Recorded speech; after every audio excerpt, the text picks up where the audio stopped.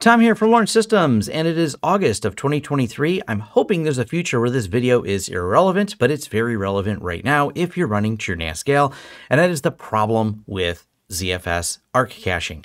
By default, in TrueNAS Scale, this is a Linux problem, not specifically TrueNAS Scale. So TrueNAS Scale, being based on Linux, has inherited this problem that does not exist in BSD, by the way, and that is the Arc cache being set to 50% usage. If you have 128 gigs of RAM, or let's go further, 512 gigs of RAM, divide that by 2, that is the default setting in TrueNAS Scale for how much Arc cache can be allocated. That's kind of wasteful, you're probably thinking, and you would be correct. But that is the way Linux is designed to work with ZFS, but it can be fixed and overridden, but there are risks. That's why it's not automatically fixed or overridden.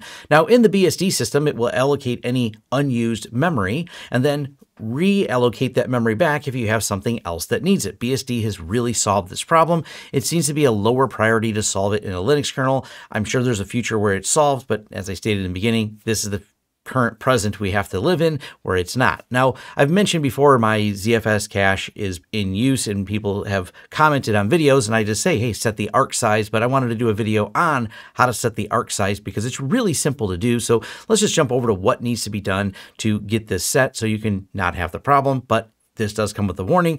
If you set it and then you have services such as virtual machines or applications that need that memory back, you will find yourself probably in a crashing condition. So you want to manually set it to how much memory you would like to allocate to Arc, but then leave room for any other things you want to run. Or maybe you have very few applications, and that's kind of my case, that need any memory. So I can set it to most of my memory. And let's cover how that works.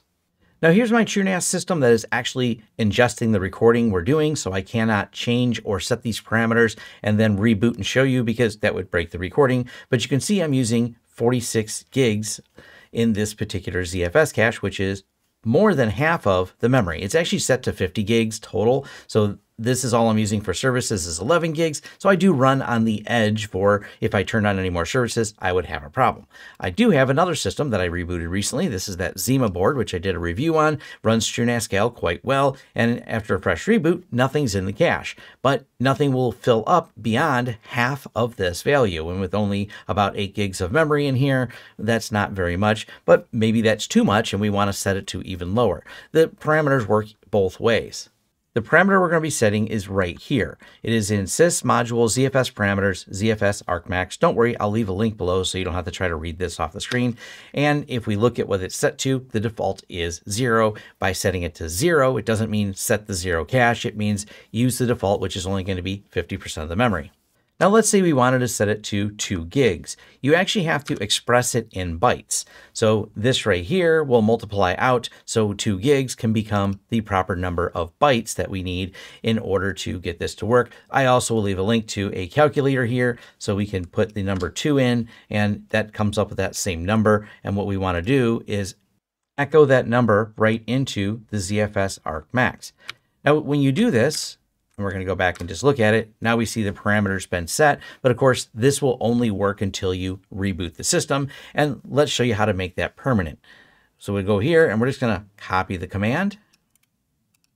Then we're going to go into our TrueNAS system. We're going to go system settings. We're going to go to advanced, init shutdown, hit OK to the warning.